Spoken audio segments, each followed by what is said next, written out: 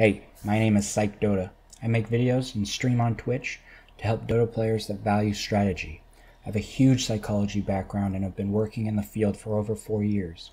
In this video, we'll be touching on concepts and theories that have never been applied to the game of Dota before.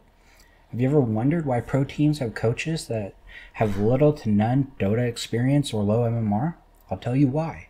It's because there is an extreme value in having a second set of eyes evaluating your play. It's a common fallacy to think we know ourselves better than the people closest to us, people who we play with, and are closest to us know us better than ourselves. If you don't believe me, I've cited a scientific article explaining it at the bottom of the video. So, before we get into this video, let me ask you some questions to ponder about. What do you excel at in Dota? What are your weaknesses in the game? Do you have any bad habits? Here's a tip, we all do. Do you know how to break those habits? What's your Dota? How do you play Dota? Are you playing to win? Or are you playing just to not lose? In this game and all the games I've played in my life, soccer, baseball, basketball, even chess, there's always been a component of a psychological struggle. Out of all those games, I'd say Dota impacts me the most, psychologically. In Dota, even from before they draft, the game can already be decided. Are you playing to win, or are you playing just to try to not lose? Sometimes your hero pick and draft can force you into one of these options. But today we're going to be looking at someone playing to win. To quote one of the greatest chess players of all time, Bobby Fischer, he said, "My greatest satisfaction comes from crushing the opponent's ego."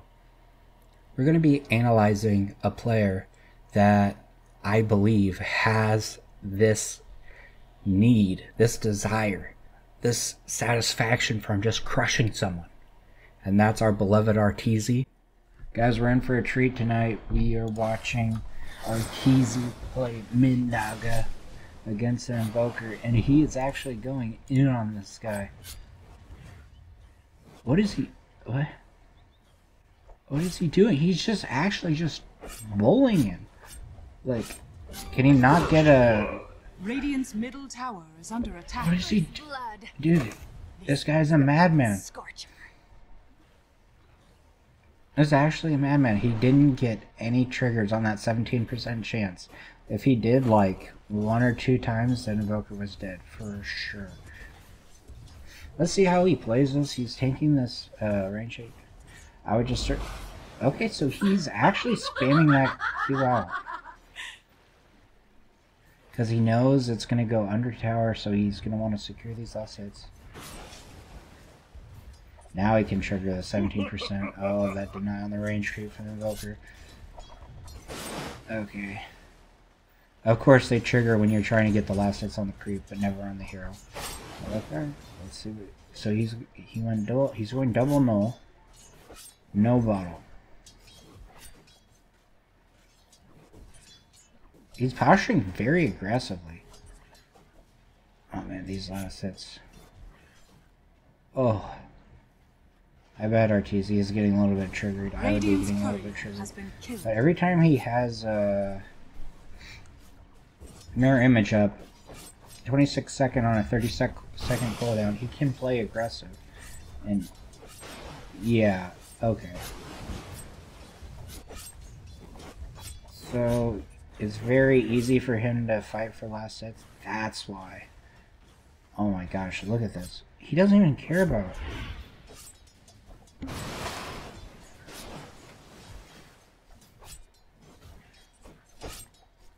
Alright, he's gonna get some tower damage on because of this. And he's gonna do this. Wow. Look how aggressive he's playing on. Wow.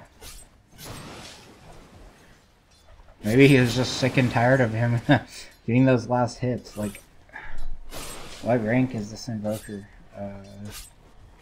Radiant's middle tower is under attack. I'm 46, so Dire's I don't. Oh, courier died to the tower. Oh man, Artur. Oh, that feels bad. He's just popping this out and just gonna run at him. If he gets this stun, if he can body block, no, not gonna happen. 27-10 CS to 10-9. Dire's structures are fortified. That's huge, man. He can just run at him. This is actually hilarious. Radiant's middle tower is under attack. And this siege creep is just doing work. Like, he just did half the health of the tower, and he's gonna get the kill on this. Oh.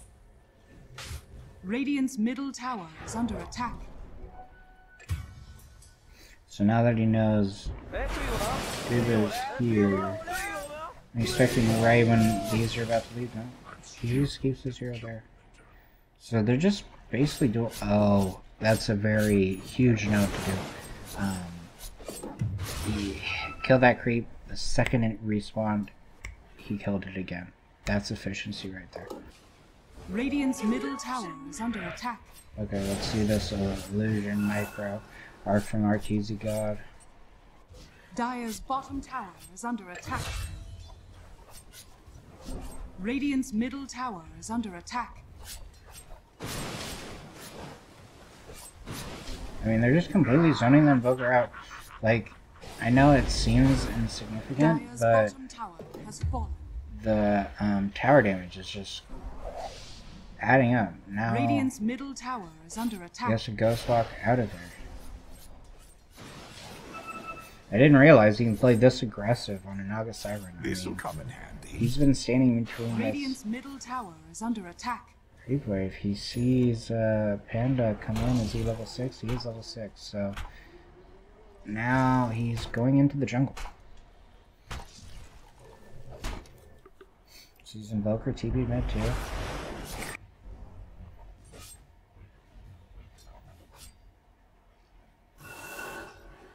So Arteezy's team, I mean, he just dominated the lane.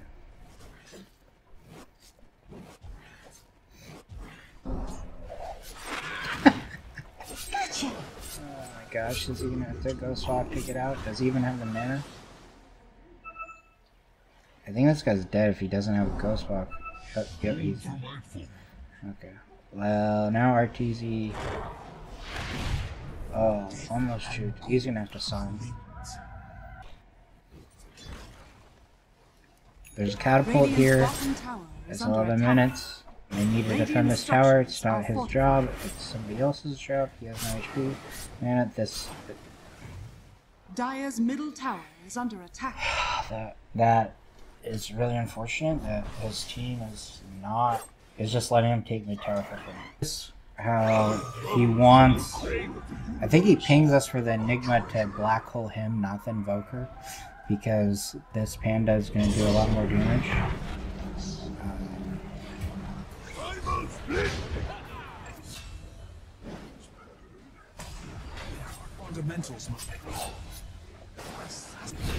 Knowing when the fight turns sour and when you should just start farming, that's just good game sense. Arteezy is giving his whole team, like, they know exactly where they are. They're literally here in this space right here, just of how he's farming over here, and he's not dying, and he's taking all this farm away from the enemy team, so they are only stuck in their triangle, and this may be this camp. It will be a 2-part series, and in the next video we'll analyze playing just trying not to lose. Connell Hugh O'Donnell Alexander, a cryptanalyst who worked on the German Enigma machine during the Second World War and was an international master chess player. He said that it is 10 times harder to defeat an opponent who is playing not to lose than it was to defeat an opponent who is playing to win himself. My next video will see how that relates to the game of Dota. So, thank you everyone for watching. Like and subscribe if you choose to for more content. You can find me on Twitch. All of that information will be posted down below this video. If you're looking for an edge in your game, reach out for free replay analysis and coaching focused on psychology to get you to those 200 IQ big brain plays. Thanks for watching, guys. Peace out.